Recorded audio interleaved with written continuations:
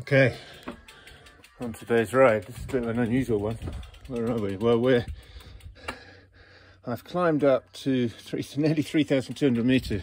Huge climb on a really shit road. That was tough. Took me over 2 hours of climbing, but I've climbed up to Cuajimaloyas,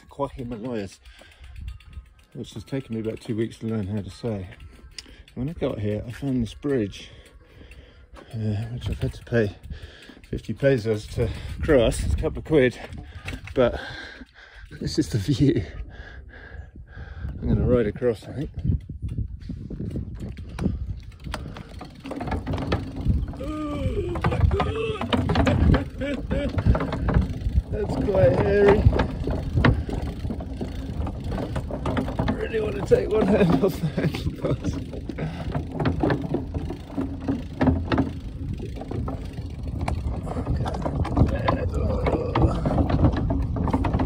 I'm surprised they let me take my bike over it.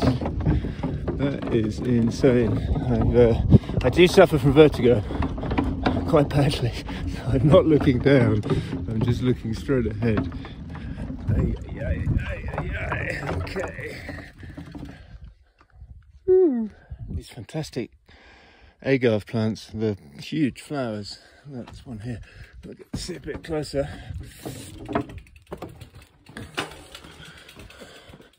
Keeps going. Wow, looking back over the other side. That's the town of Cuajimaloyas. Look at that. I think that means that some of these flowering agaves, this is what they do. This is one of the agaves that they make mezcal with, and it takes 20 years. And once it flowers, that's it. That's the end of the life cycle. And they know, the master of mezcal knows, they cut the flower and then they'll harvest it within a few months to make mezcal. Oh god, wow, look at that.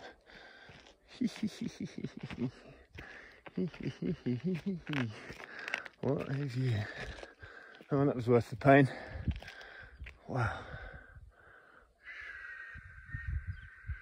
A little bit chilly, especially with the clouds. Man. These old trees. Let's just climb right up on here. Oh no, there was a point where I nearly turned back because the road was so bad, but I'm kind of glad I didn't. Wow. Cuajimaloyas. Not bad at all.